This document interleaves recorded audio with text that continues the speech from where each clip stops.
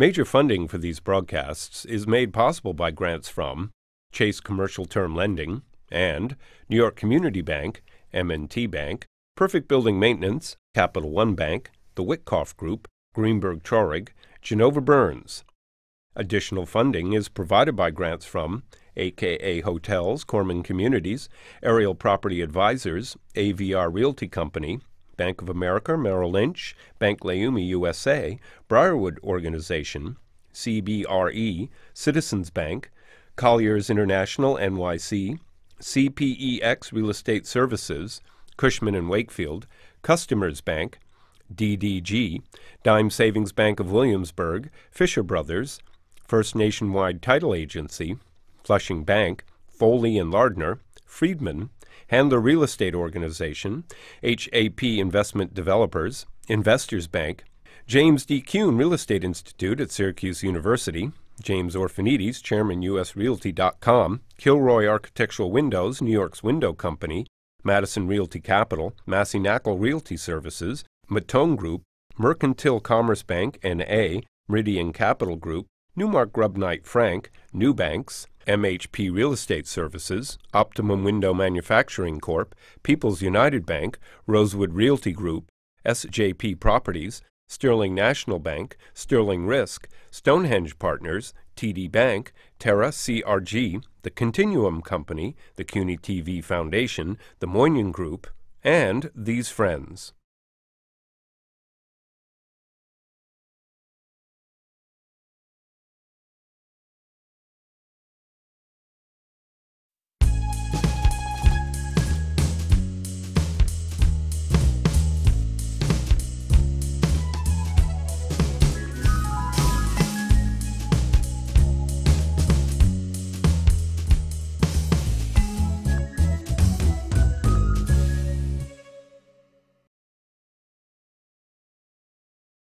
Years of age, I want to be an entertainer. I want to be a comic. I don't know what I want to be. Okay, I want to be on Broadway. I want to be on Broadway. I want to be on TV. Are you having a moment? I'm having a moment. So who do I have? I have the legendary comedian, my fellow friar, Dave Konig. Thank you very much. I'm so delighted you asked me to do this.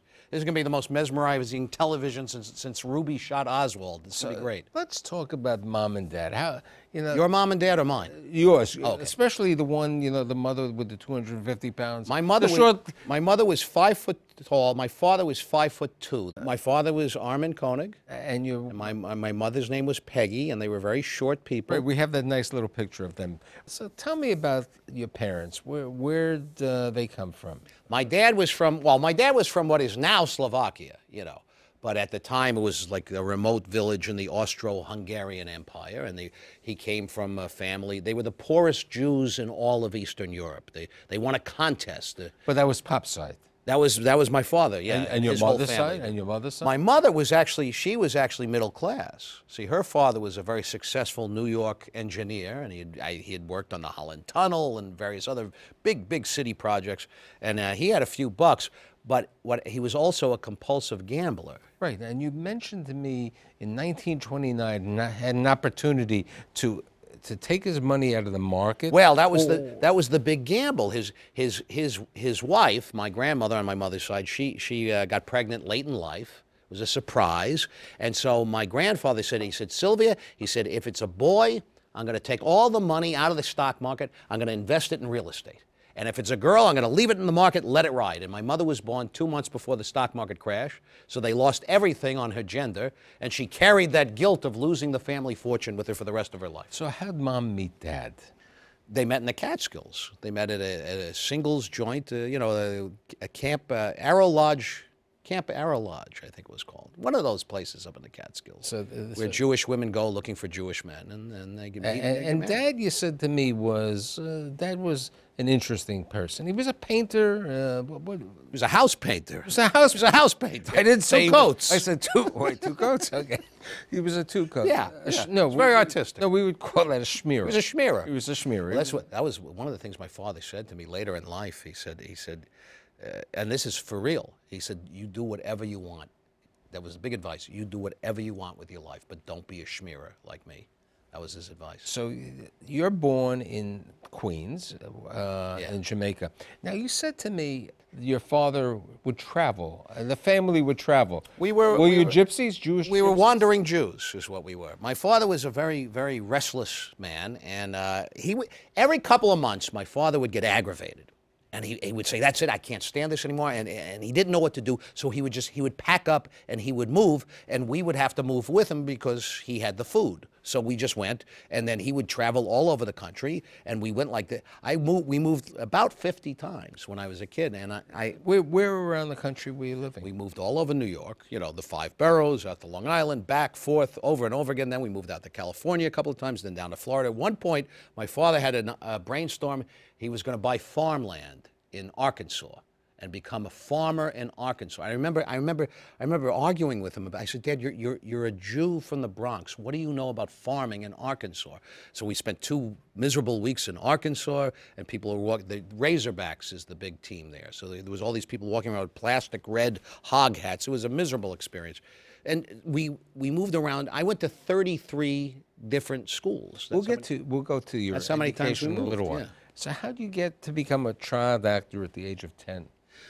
Everywhere. I mean, your mother wanted to. She was a frustrated actress. She had a little Mama Rose in her, and when we would move, I was always the new kid in school, and I always had to make a new group of friends, and I didn't make friends for very long or hold on to them for very long because we would move. We literally moved every couple of months.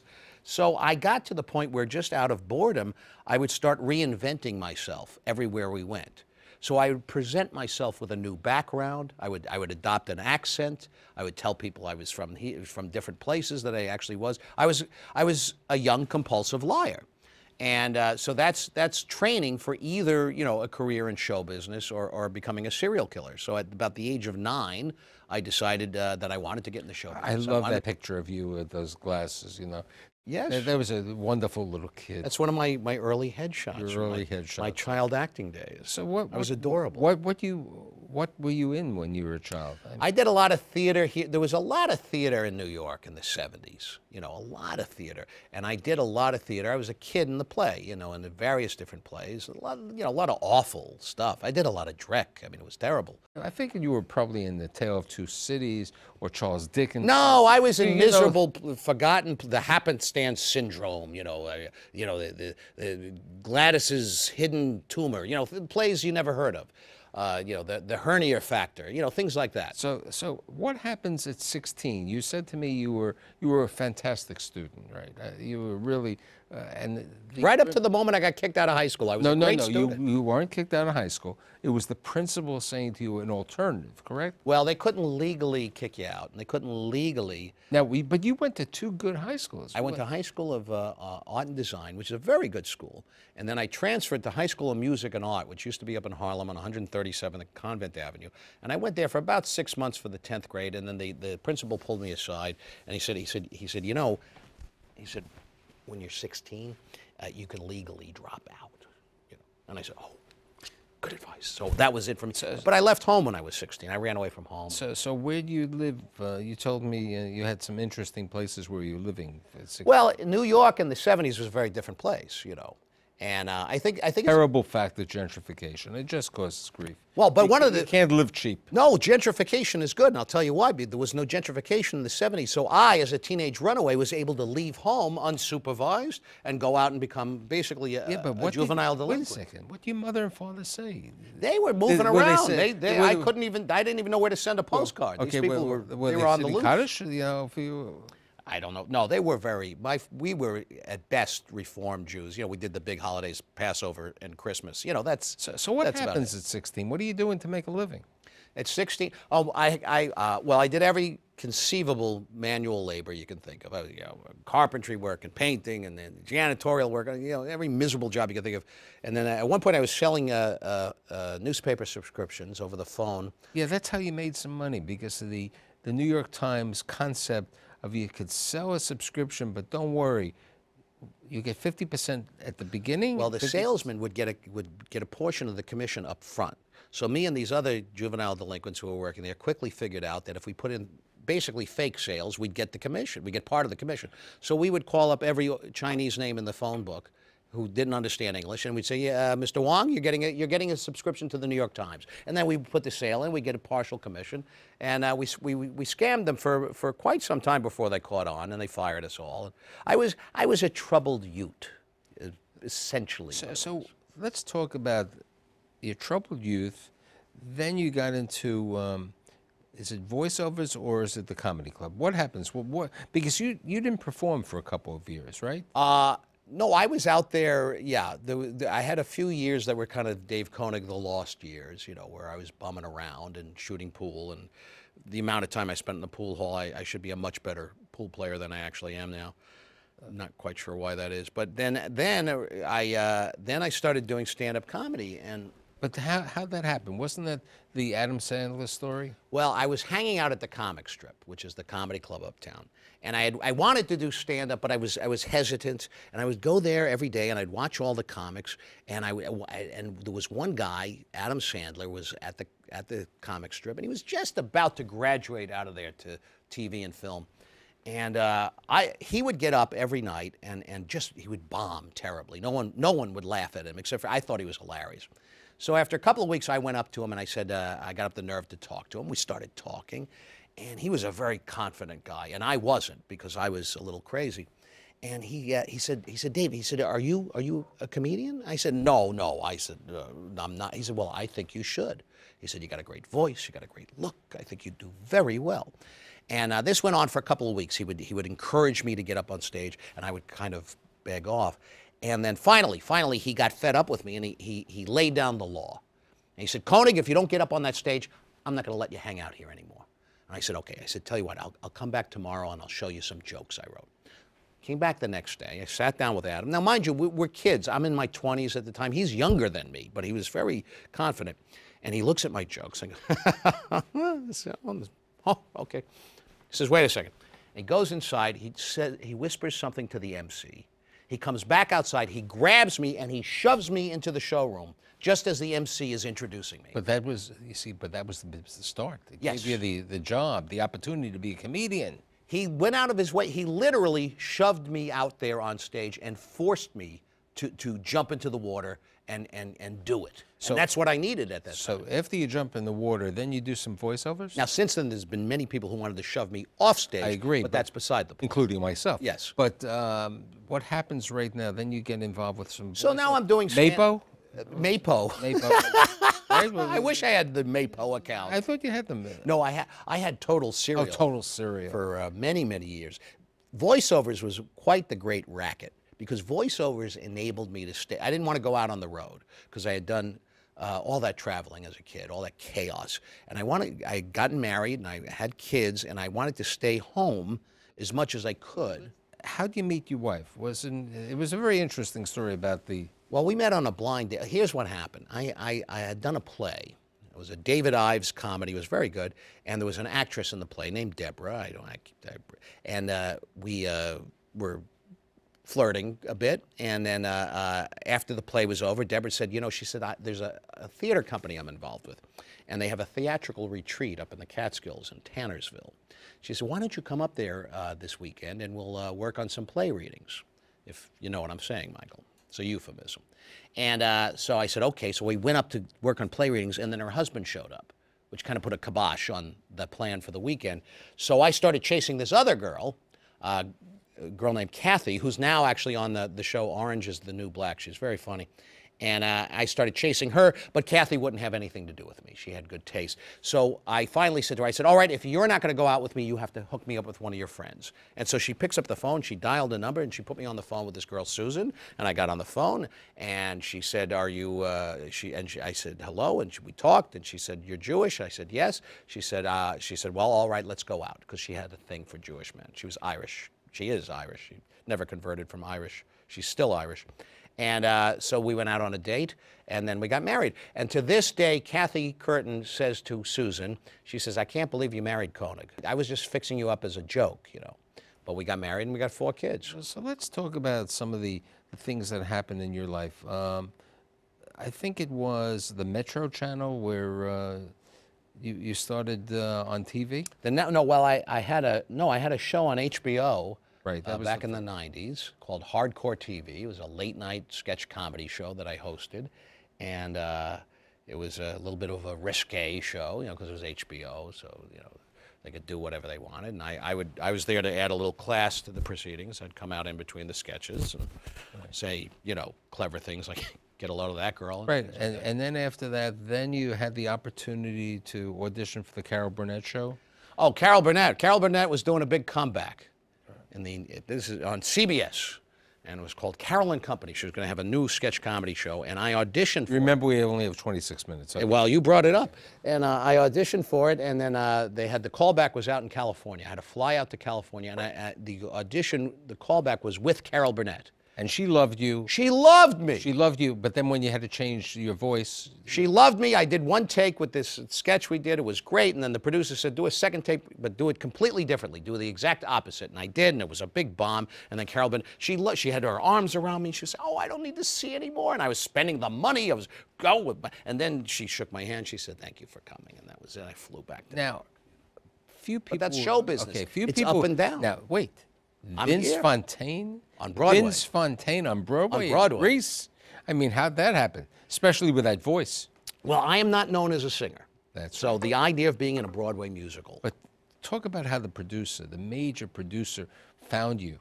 Well, I got called in to audition to play Vince Fontaine, the DJ. And the character was supposed to do some comedy to warm up the audience before the show. I went to see the show the night before the audition. I watched the guy I was auditioning to replace. And he's warming up the crowd before the show, and I'm sitting there, I'm thinking... We called that the Tumler. It's exactly what he was doing. It's like a Catskills Tumler. And I'm sitting there thinking, I can do this. And then I watched him during the first act, and he's interacting with the audience. He's interacting with the other characters. I think, I can do this. The end of the first act, I had a premonition. Broadway. I never thought I would be on Broadway. In a musical, I don't sing. And I had a premonition. I said, not only can I do this, I'm going to do this. I'm going to get this job. I'm going to be on Broadway. Second act starts. Intermission, second act. There's the guy playing Vince Fontaine. He's center stage. They have the 4 backup singers come up. They come behind him, and he's belting out a big number to open the second act. And he sings really well. And I'm thinking, I can't do this. I don't sing. I go to the audition. There's Barry Weissler, the producer. Now this guy, I'm telling you, $4,000 suit, beautiful tan, every hair in place. He looks like $1 million. He's marvelous.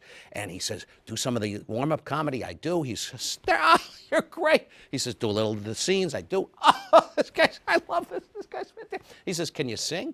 I said, Barry, can I sing? Can I sing? No, I can't sing. Here's what you do. Take the 4 backup singers. Take their mics all the way up. Take my mic down. I'll fake my way through it. No one will care.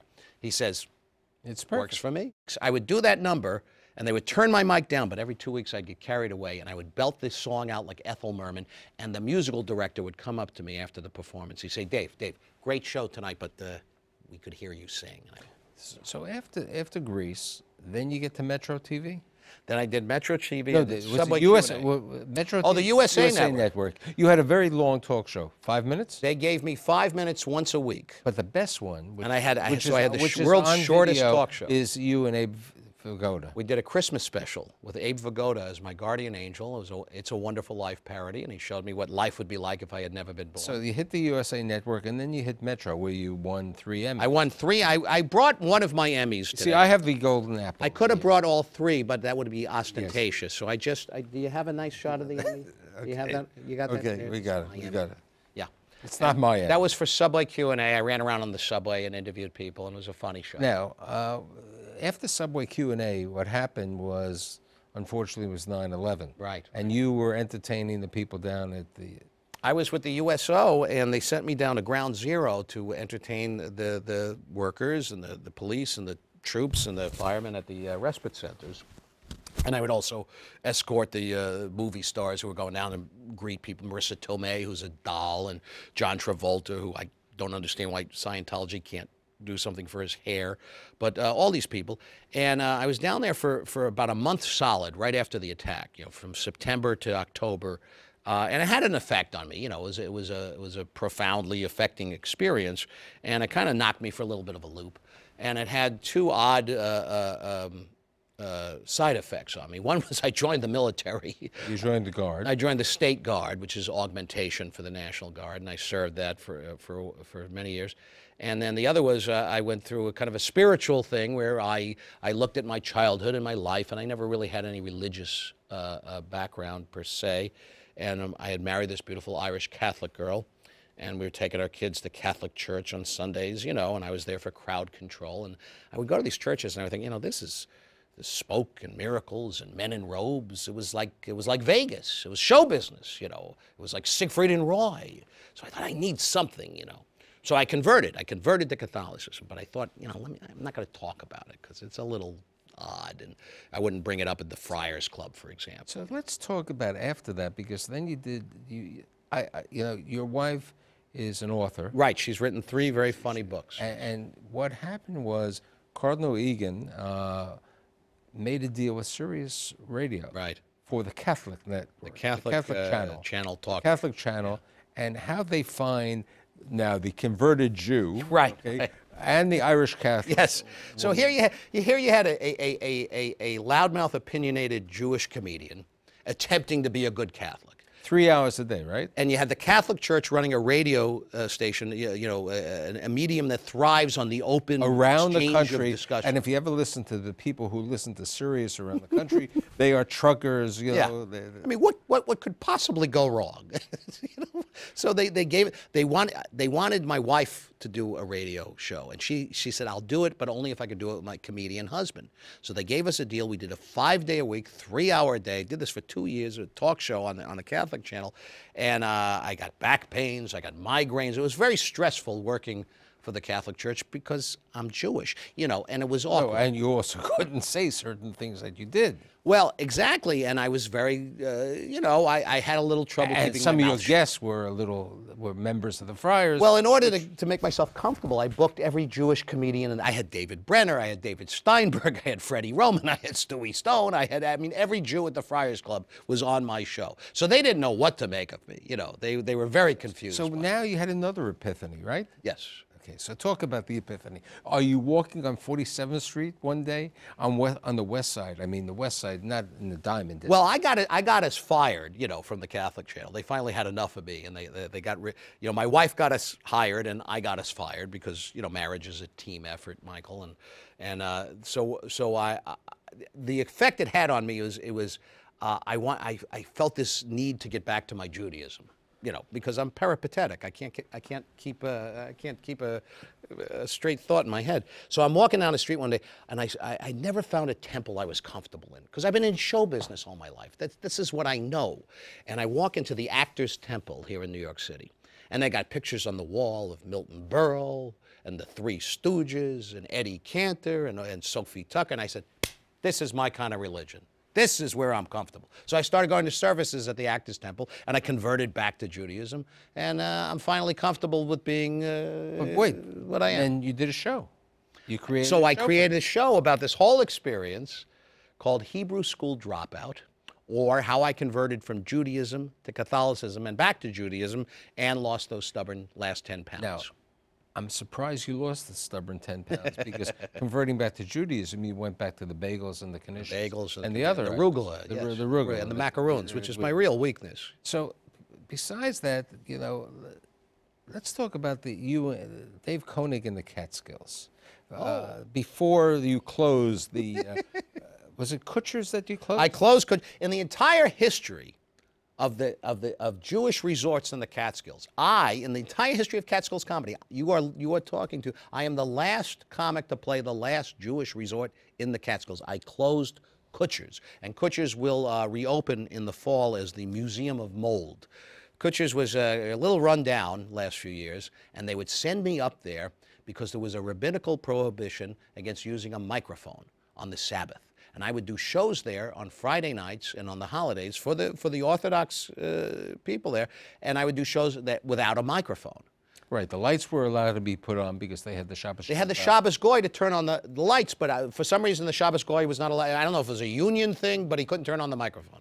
So I would have to do a whole show, an hour long, without a microphone. And so they would get comics who couldn't do it. They couldn't work without a mic. But because I have this theatrical background and this big voice, I could project. So Kutcher's was the only hotel, any other hotel in the world, if they don't see the show, they ask you, how was the comedian? Was he funny? And Kutcher's all they cared about. How was the comedian? Could you hear him? Did you hear him? Oh, that's good.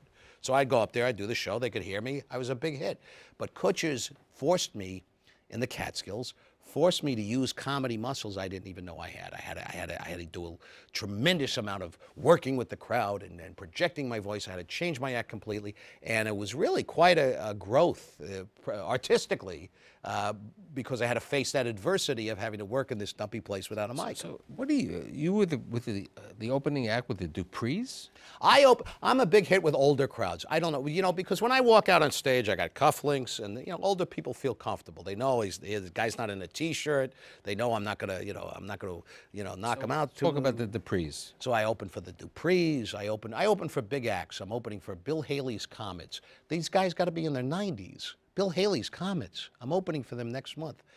So all kinds of music acts I open for. And what about you in Philadelphia doing Mushu? I just did a show with Stewie Stone, our friend from the Friars Club. We did it was a show on Christmas Eve. It was the Mushu Jew Show. It was Jewish comedians and Chinese food on Christmas Eve for a Jewish audience, and they would pack them in this Chinese restaurant in Philadelphia. It was every comedian's dream to have to compete for the audience's attention with duck sauce. But this is what we did. And so today you're continuing, you're on the road. All the time. They're working. I got 4 kids. I got to work. So talk about the 4 kids and their names and what they're doing. I got 4. Remember the names. But I look at them and I just think tuition, food bills, that's all I see. My oldest daughter is a beautiful girl and very talented and smart. You remember Her people. name is Sarah. Hopefully they'll watch the show. Sarah, and she goes to Georgetown, and she's studying theater. $50,000 a year for theater. This is Okay, that's Georgetown. Georgetown. My oldest son, very smart boy. He's a journalism student, very talented journalism writer, and he is going to SUNY Stony Brook. And he's a smart boy, and we'll let him. You're very happy because the tuition is much less than Georgetown. It's a little less than Georgetown, but still, I mean, it all adds up. And then I got a 15-year-old boy, Nick, very talented filmmaker, comedian, theater guy, great. And he wants to be a comedian. Yeah, he's a funny guy. Is he in acting like his He's father? in acting, but in school. Okay, school. but See, I wouldn't let him act you professionally. You won't let him act No, professionally? no. Stay in school, get your degree, do all the school plays you want, do all the summer theater you want, but you stay in school and you get your degree, and then you can go and ruin your life. And then the 10-year-old? Then we got a 10-year-old. We thought we were done at 3, but then we had the 4th one who we named Oops. So he hangs around the house and he eats. They all eat. What's Oops? How old is Oops? He's a 9-year-old boy. His name is Matthew. He's a talented cartoonist. They all have talent, these kids. You're not allowed to hang out in my house unless you have talent. Okay, for the kid who traveled, around the cities and the country, 30 little locations all over there, place. Who then progressed to probably being a variety of jobs, a laborer, a carpenter, a voiceover. Everything. Okay, I think it's been interesting, even though this should be my Emmy. This is my Emmy. Okay, it should be my Emmy, and thank you very much. 3 of these. Okay, thank you very much for being here today. Thank you, and my Emmy thanks you. Okay.